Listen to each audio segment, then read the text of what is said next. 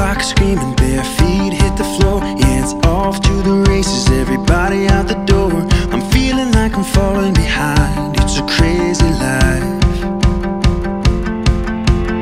90 miles an hour, going fast as I can, trying to push a little harder, trying to get the upper hand. So much to do in so little time, it's a crazy life.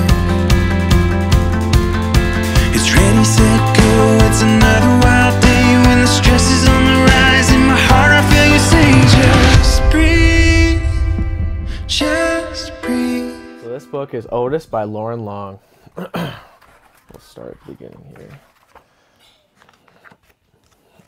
That good right there. There was once a friendly little tractor. His name was Otis, and every day Otis and his farmer worked together, taking care of the farm they called home. Otis liked to work. But after working hard all day, Otis was ready to unwind and play. He would ride the rolling hills and skirt mud pond down by the corn. He would leapfrog bales of hay and explode through the haystacks. On occasion, he would chase a rabbit or play Ring Around the Rosie with the ducks to the sound of his steady putt, puff, puttity chuff. And sometimes at the end of the day, he would just sit under the apple tree and watch the farm below. Every night, tired but happy, Otis would putt puff into the little stall in the barn that was all his. One night when Otis was fast asleep, the farmer brought a beautiful baby calf into the barn.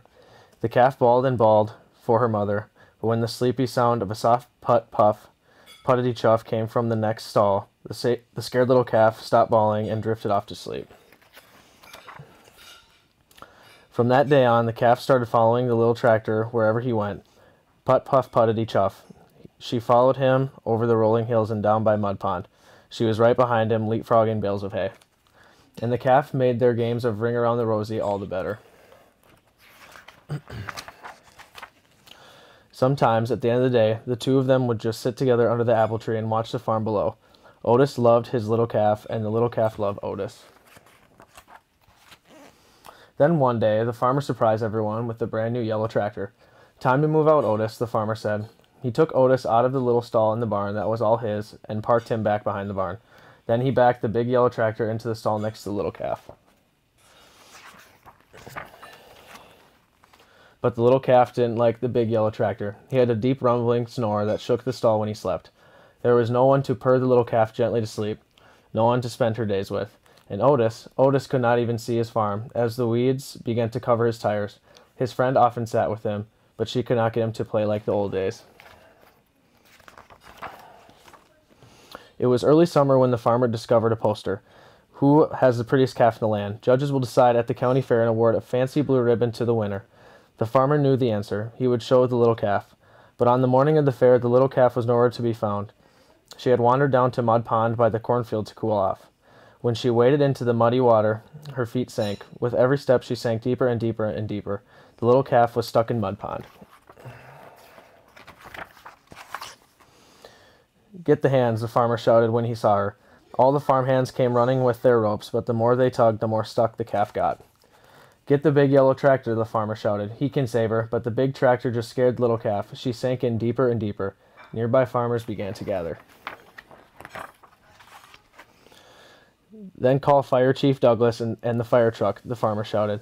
They can save our little calf. But the sight of the big red fire truck startled the little calf in even deeper. The farmer was fit to be tied.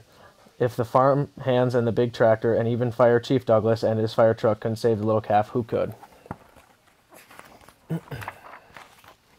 Suddenly, the little calf's ears perked up. Over the hum of the growing crowd, there came a faint sound in the distance. A soft, rhythmic purr, putt, puff, puffity chuff. The crowd turned and looked. The sound became louder. Putt, puff, puttity chuff. And all at once, Otis putt puffed from around the barn. He turned and headed straight toward Mud Pond. Otis putt puffed down the rolling hill and pulled right up next to the muddy water's edge.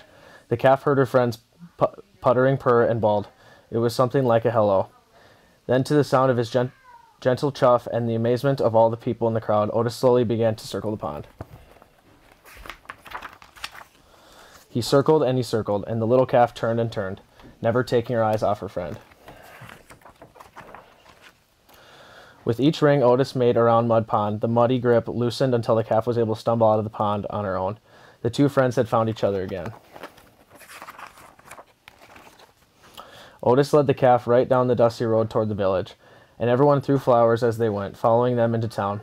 It looked like a happy parade. No one needed a fancy blue ribbon to tell them that the calf was a special calf, Otis was a special tractor, and the two of them were special friends.